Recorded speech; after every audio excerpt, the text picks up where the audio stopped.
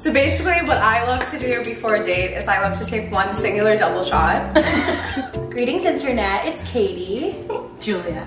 Puja. And today we are brightening your computer screen with a really fun video. We're doing a little cooking, baking, I guess. Baking. Not cooking, it's baking's the correct way to say it. And we're answering your questions you guys asked us on Instagram. There are some really good ones on there, and we're just gonna make some very fun little sweet concoctions that Julia's gonna explain. Concoctions. Vegan chocolate chip cookies.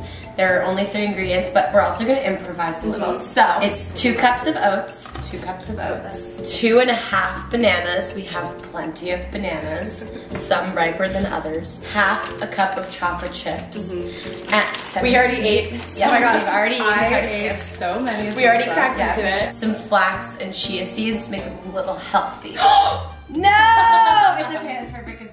That's where it's going anyway. Also, please note we did wash our hands before touching anything. Even though Puja just started us off on a bad foot, I'm currently putting 2 cups of oats into the bowl, and next I will mash the bananas, or Puja will mash the bananas. I will mash the bananas. Actually, So the first question we're gonna answer is, how did you guys meet? I met Puja. Did I meet Puja before you did? Yeah, I her? gave you a tour. Puja was my tour guide at Elon, so we essentially are all friends from Elon, but she was my That's tour amazing. guide when I was still in high school. I was literally obsessed with Katie's mom. Like, I just wanted to hang out with Katie's mom, so I made her stand in the front. So Puja's a big reason why I chose Elon. Yeah, it was you and Hannah and your parents. My roommate Hannah. Puja was a senior when we were freshmen. Puja's actually my GG big in our sorority, which is weird because she's... That's correct. I'm her grandma big. Julia and I met when I was giving sober rides.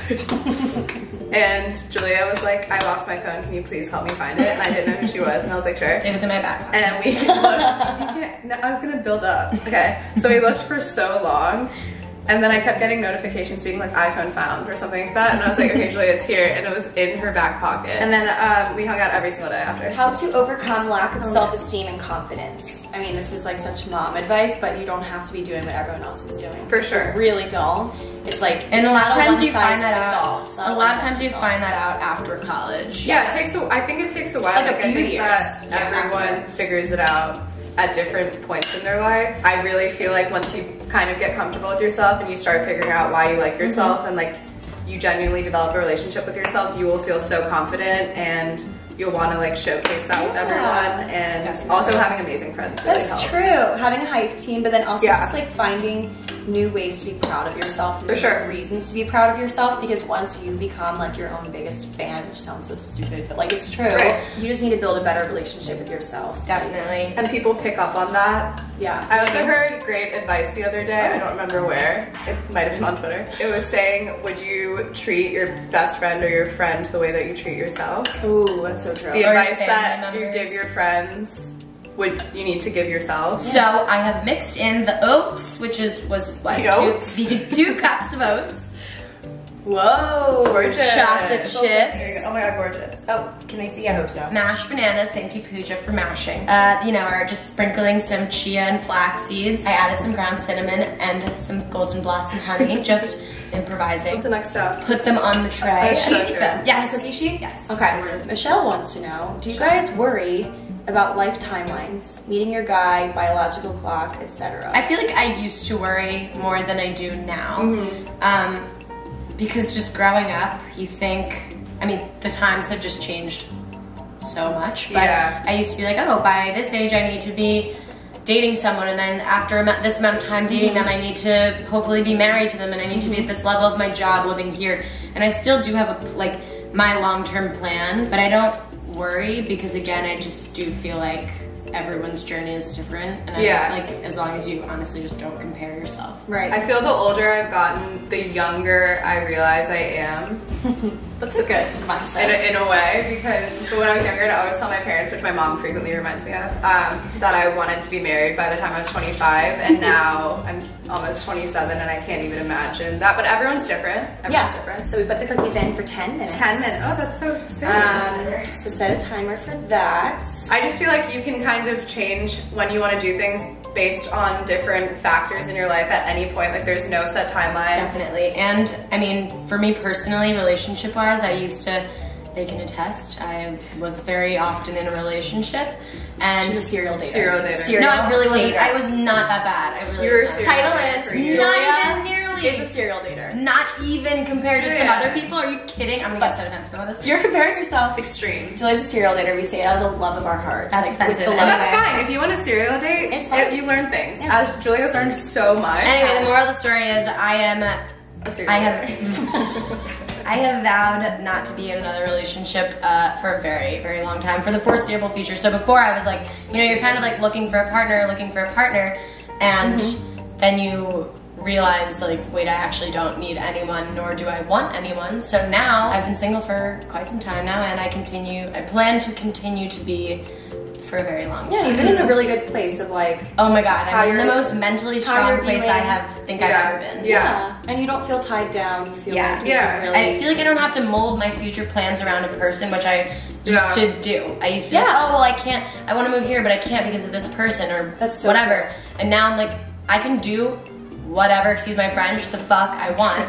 And I do. So it's really great. And listen, sometimes you just don't want to share a bed with someone for a while. In all caps, should I ask my barista out? I have his snap because we're kind of friends. Yes! In all do it. caps. Yes! What's the worst that could happen? The worst he's gonna say is no. And then you go to another coffee shop for a few months. Wait, who was that? Can you screenshot so we I'm gonna so we check in? So we're gonna check in to see how it goes when you do it. Wow, I'm invested. Tips for having a good first date.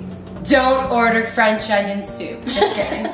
Why not? That's a good one. Is your bread? No, because it's like, it's dangling. Oh. Just kidding. French onion soup's my favorite. First date. Love a first date. Don't go We after all have baby been back there a ribs. lot. No ribs. Don't eat baby back ribs in Or a general. poppy seed bagel. Okay, Julia. Sorry, I'm kidding. So basically what I love to do before a date is I love to take one singular double shot. I was just gonna say, I always have a glass of wine.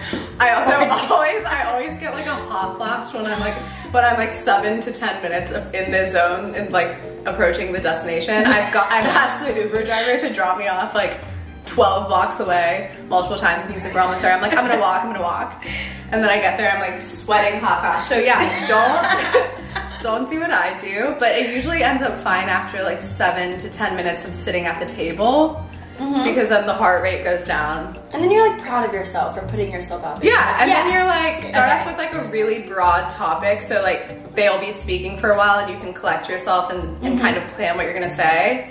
You know, be like, how's your day today? Like, what did you do today? I also think a lot of people say not to talk about certain topics on your first date, but I like to get them out of the way. Oh yeah. Yeah, Who are you voting for? wise, Just yeah, kidding. politics wise, I like to kind of gauge that topic because it's very important to me. And the right person wouldn't be like turned off by Right. talking about real things. Like Yeah. besides just like, where'd you grow up? I mean, there's like certain things you get at, you ice break. Yeah. But then it's like, I don't think there's anything wrong with having like a deep, good conversation on Yeah. your first date. Crazy drunk story. Last Last night. night, guys, last night, I don't know what got into us last night. We literally were like on The Voice and Burlesque We knocked and out American Idol. 2 bottles of wine and some martinis, and we were just putting on Didn't a leave the house. performance. We were in the living room singing Taylor Swift with the remote control. It was just a lot. Taylor Swift's entire discography. We went through it all. We took turns performing for the group. Yeah. So anyway, We should have done ratings. I know. But we also did This Is Avril Lavigne. I feel that's important to point out. That's true. Avril Lavigne is still Avril alive, Lavigne by is the an way. extremely underrated artist. She wrote all of his songs when she was 15 to 17 years old. She deserved so much more hype for that album. How to get a cool job post-grad. I'm struggling. Puja, do you have any insight on this? On like getting a cool job? Or getting like a job? Because I feel like we've talked a lot about it. Yeah. How to get a job. I feel like I have a lot of feedback on not things not to do, but some helpful hints based on what has been sent to me. So basically, I think that when you're a senior in college, it's a great time to start reaching out to alumni or to people you interned with or anyone that you feel could help you like with different companies that you're interested in. I work in social media and digital media and started out in sales, so it was a windy road, but I always wanted to work in marketing. Anyone who got back to me, I would do like informationals on the phone. I think what's really important is that you should be very specific about what you want to do, and I know that that's hard when you're graduating, but there's a lot of people who will email me being like, I really like magazines, or I like fashion, or I like entertainment, and that's so broad. But just do some research. LinkedIn is an absolutely amazing resource. Know your stuff. Yeah, know your stuff, and especially if you are detail oriented and you know exactly what field you want to get to, people will be very impressed by that and will be more likely to respond to your emails and reach out. Apply for internships or apprenticeships. Network, go to networking events and reach out to alumni. Networking is so big. Key. Like, so big. You can apply for, you know, your dream job at this company and you could have all the credentials in the world, but someone who has the same credentials as you, maybe even a little bit less, but knows someone at the company, will get the job. Yes. It's just how unfortunately, it's just how it is. But I think going off of what Puja was saying about just being super specific about what you want and what you're doing, and like that would be good. Like that's hard for you, because for me, I know like when I was nearing graduation, I had all these different things I really like to do that were specific, but like a lot of different things. So I would suggest, and what I did to get my job that I eventually left, but that I was at for a bit, was just focusing on one of those things. Like pick one thing that you like to do and that you think you have a future in, and just run with that for the time being. You can always switch gears completely, but like starting out with something super specific and be confident about that one thing. Also, like even when because when I first graduated, I worked in wholesale, and I just knew that it wasn't right for me, so I just met with a ton of different people who worked in like digital production, marketing, social media production, and would ask them what they do in a day. And I think that that's really helpful, because you can kind of gauge what your responsibilities would be and if you're actually interested in that. So I would highly suggest that. And just, meeting with everyone and seeing what they do, and maybe you can ask if you can see some of their work. Oh, favorite Harry Styles song, that's pretty good. We're all very big Harry Styles fans. Out of all of them, you're just gonna say she, like you don't have a few? I know, but they said favorite. Like I love all of his songs and I love him to pieces, but She is the one that I just... The number one. I think there are just so many different interpretations of She, and every time I listen to it, I'm like, well, you can only listen to one for the rest of your life. She. Right. I think I would do Watermelon Sugar, honestly, because I listen to it so much. Adore You puts me in the best mood, and I just want to go on the beach and dance around with a glass of wine. But I also love To Be So Lonely. Yeah, that's a good one. I also love Kiwi when I'm walking down the street. I think Kiwi for walking Kiwi down makes the street me feel like a confident, badass girl. Like, you know in the opening montages in movies where it's people who live in New York and they have like 12 shopping bags? And they just got their hair done and they're like walking down the street like this. That's and then someone almost spills something on them, they go, hey, watch it! Whose cat is in your videos and what's her name? Wait, where is this? Julia, you spotted that from a mile away. Yeah, I didn't even see that question. Her cat, she's my cat. Where is she? Oh, she jumped on my head at 4 in the morning. Julia got this cat when we were in college, and she had the cat in our sorority house. We like hid the cat because we were not allowed to have animals, and she got this cat. She looks like a Samoa cookie, Girl Scout. Her name is Piper, and she is my baby, and I am a cat mom. She literally turns it on for the camera. She does. She's saucy. She knows what she's doing. Anyway, but that Julia's cat is the cat that is in my videos. Those look divine. What hobbies do you plan to do while social distancing? We're gonna read. Concerts. We brought 6 books. We're gonna put on concerts for each other. We're gonna do concerts where Julia has us on some circuit workouts that we've been doing. We're quite sore today. No, I'm really sore. Yes. We had this like situation where we like had stations and we'd like rotate around the stations. Yeah, and I would call drills and say motivational things. Katie was about to give up with 10 seconds left. I said, come on, Katie. Know your worth. I was doing You burpees. can do this. Yeah, we're doing burpees. Anyway, she did it. Today's arms. Yesterday was legs. Arms and abs is today. It's we're today. still doing that. Julia's boot camp. We're still doing that. It's free. But we're also going to film a lot of videos and just catch up on, I mean, I think this is a good time. We have to work all week. week. We have to work all week, yes, we're working remotely, but I think it's a good time for us to just kind of like catch up on the things we don't really have time to do. Katie and I are sleeping in the same room on 2 twin We can beds. hold hands across our chest. 6 feet We're really apart. bonding. How do you ladies deal when you're pissed with each other? Yeah, that's a good one. When we're mad at each other. Okay, Julia and I got in our first fight last night. Yeah, because no, we like don't fight. How do you ladies deal? It's word for word. It's how do you ladies deal when you're pissed with each other? Which I really like how it's worded. Me too. So I think the best is just space. Puja and I got in a little bit of a tiff last night. It wasn't anything crazy. After a few glasses of wine, she asked me to bring her a glass of water downstairs for bed. And I said yes, and then I didn't bring it because I didn't. But the best is I forgot. Katie can attest, I literally was like, Julia, don't forget my water. Like, please don't forget my water. And she was like, okay. And then we go downstairs and she comes down and like, Julia, and she's like, what? And I'm like, where's my water? She's like, I never got you one. And I was like, Katie. We are gossiping about it. We gossiped in our twin beds. But okay, so all honestly, I didn't know that legitimately never been mad at these two. And whenever I am mad with a close friend, we're very honest about it because being passive aggressive is annoying and no one's got time for it, and we're adults. Just be straightforward, but also just give yourself space. Kate and I have gotten a few like drunk disagreements. They're usually always drunk disagreements. Yeah, we've never like soberly gotten in a fight. But then the next morning I'm like, I wake up and I'm like, is Katie mad at me? And then I text her and I'm like, are you mad at me? And she's like, no, it's cool. And that's fine. It's always over something stupid like pizza. It's always over pizza. But I think it's important to, when you're in like a real full-fledged fight, I feel like I don't really like ever get in those, but if I do, like just do your best to be a little bit understanding of the other person, and like hopefully they will do the same to you. Like don't back down. Like if something's bothering you, make it known that it's bothering you, and then like of course it probably won't happen again, hopefully. But like just be like understanding of what the other person is thinking as well. She's like, you rang, I heard a camera was here. So anyway, how to shoot your shot. Literally shoot it. We've been very into keep it out. Actually like just doing whatever we want this year. I say slide into DMs. I say go up to someone at a bar and say, hey, would you like me to get you a drink?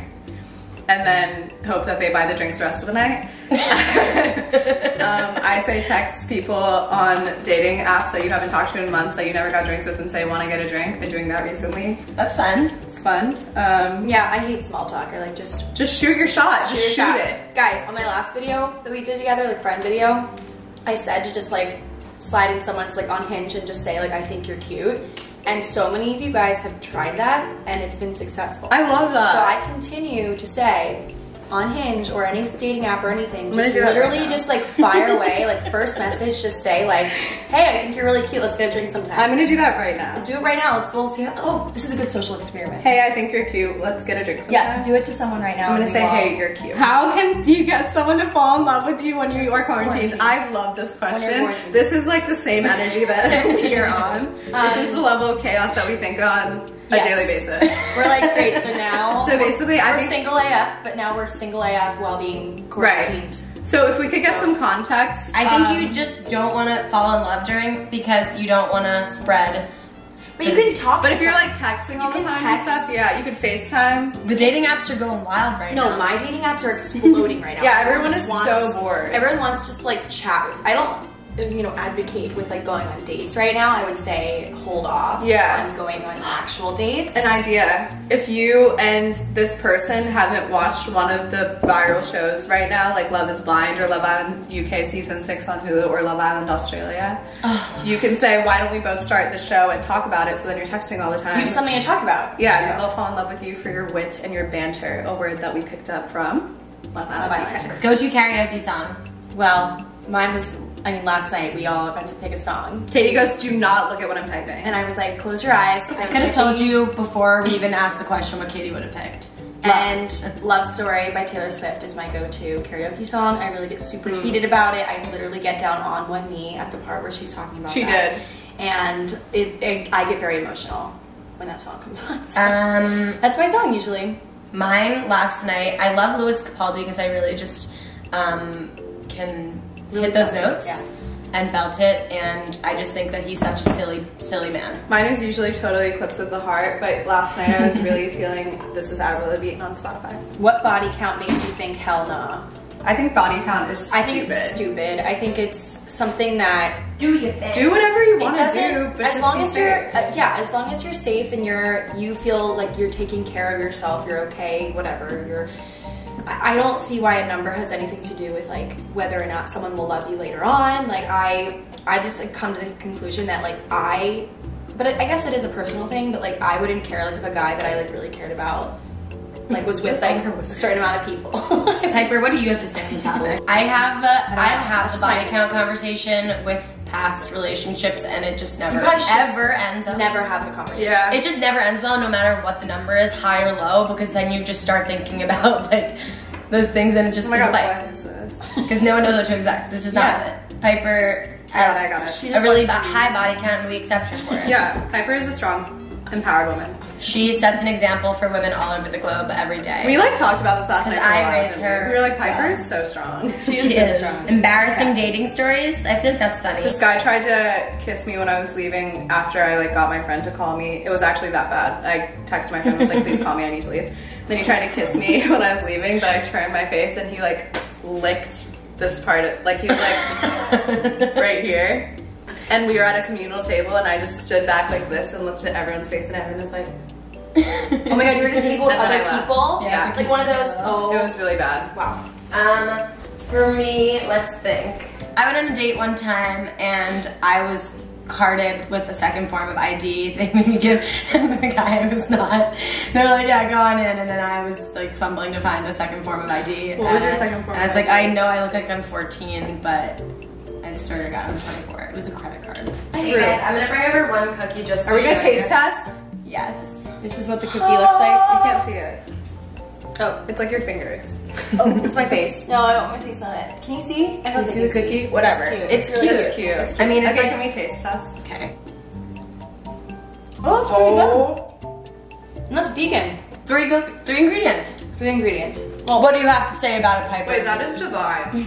We got this recipe from the Instagram account Nourishing, just at Nourishing. Nourishing? I say nourishing. I was trying to pronounce it. It's nourishing. Nourish, right? Nourish? Tell the story of what? Come on. Okay. Tell the story. So the other day we were talking about our favorite words. Like favorite words to say. One of mine happens to be sausage in French, which is saucisson. And Julia goes, oh. They're gonna like not be able to tell. Julia goes, oh. Sausagen? That's what they say in London. They write sausagen, and I was like, Julia, that is saucisson in French. They lost it. But she was like, woo! It was like a had to be there moment. It was way more fun. It was hysterical. In the moment. Like, she literally thought that they wrote sausagen. Yeah. All my French followers, where are you at? French followers of Katie? Yeah. What should we do for the end? How should we close it? Let us know down below, guys, what you thought of this video and what videos you guys want me to film or us to film this week, because we will have some free time to film some more content for you guys. Send Katie your finished cookie photos. Yes, if you do the cookie recipe that we recommended. And I think I was pretty clear about the ingredients of this. We'll have them listed down below as well if you can catch the beginning, or these random, I don't know how. My hands are so sticky now. Thank you for watching this video, guys. We ate all of the cookies. We already ate all the cookies. They're already all gone. There's one left. There's one left. We'll talk to you all in our next video. Bye. I don't know why I did that. In my high school video, say Bye. Bye. The end. These cookies are bomb. That was fun.